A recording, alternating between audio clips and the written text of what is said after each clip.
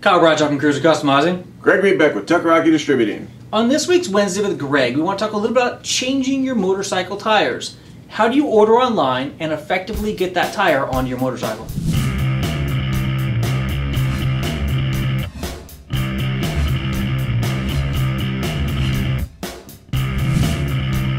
Yeah, you know, tires are one of the most important things that we have on our bikes, duh. Next to brakes. Next to brakes. I kind of like them both. But sometimes it can be a little complex. How do you get the bike up in the air to pull the wheels? If you're going to do it yourself, we talked about that a couple of episodes ago with the lifts. Torn Big Red Jack. Yeah.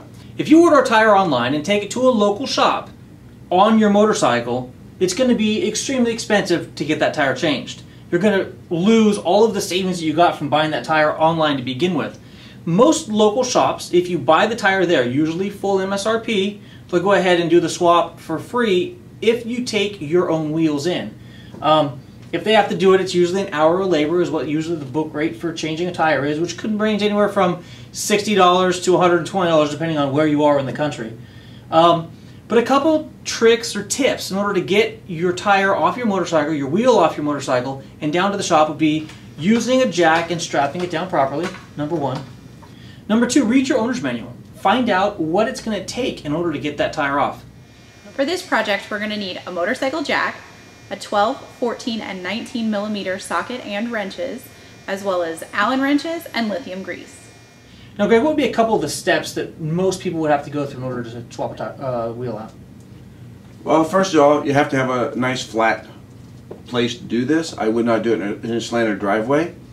And you want to make sure you do it in a place that's secure, because you might have your bike down for a day or two and you don't want to be out in a patio with somebody who can, you know, go by and steal it. So start lining things up. First of all, line up what tires you're going to get. Then you're going to want to, where you're going to get them actually changed. And then you're going to start laying out your tools that you're going to need to do this job. Now sometimes owner's manuals are going to pretty much tell you which tools you're going to need, but make sure that you have them all. It's a real pain in the butt to get halfway through this and then have to go to the store to get a tool. Sucks. So then you may be tempted to change the tire size from what you have. I strongly suggest you do not. You can really put yourself in a big hurt financially or physically if you choose the wrong tire, especially in the back. You know, you get that big ass tire and you're, oh my god, that's gonna be so cool. You take it home, you put it on your bike, the belt hits it. Not good. Or it hits the fender or the frame. Or just won't fit. So stock size is probably the best. So usually how this works is you get the bike up in the air, you break the axle nut loose, remove it, you then make sure that the brake caliper is out of the way, because usually the brake caliper sits inside of the, or is narrower in that space between the frame and the brake caliper than your wheel is wide. So you usually have to remove that so you have enough room, slide your axle tube out, drop the wheel down, and it's pretty much that simple. Let me inject. Sometimes when you're trying to undo that nut, the wheel spins. Have your buddy hold on the rear brake pedal. Or, if you don't have a buddy, some of us don't have buddies, put the bike in gear. That will assist you in keeping the wheel located so the nut will spin without the wheel. Now, one thing I want to strongly suggest, every time you change your tire, take a look at your brake pads. If they're more than half worn, go ahead and put new brake pads in, because then you know that you're going to be good until your next tire change. While we're talking about brake pads, brake pad material doesn't have to be all gone away before the brake pad is no good. When they start to get thin, heat transfers more, they become less effective. Do not try to get another ride-ons. It's kind of silly.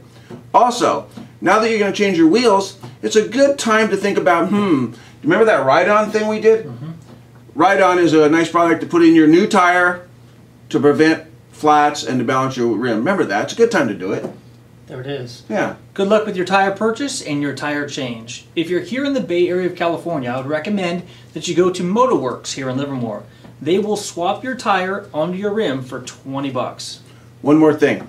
When you go ride on your motorcycle with brand new tires, be careful. Now some people say, well, there's mold release on there. Old wives' tales. There's no such thing as mold release anymore. But there is a chemical reaction that makes the rubber slipperier, that when you get it going and you get a little friction on it, it goes away. get a little friction on it before you start, dragging your pipes. Scrub those tires in. Yeah. Thank you for watching this Tire Change Tip Wednesday with Greg. And ride safe.